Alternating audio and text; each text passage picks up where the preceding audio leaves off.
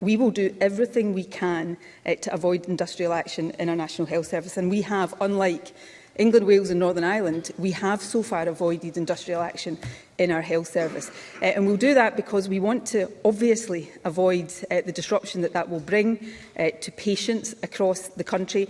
But we also want to do that because we value those who work in our National Health Service. And I want to make sure they get the best possible pay rise that we can give them. We have maximised what we can do within this financial year. So compared to England, where there is a Conservative government, Wales, where there is a Labour government, and the Health Service Agenda for Change staff are being offered an average of 4.5%, in Scotland the offer is 7.5% on average.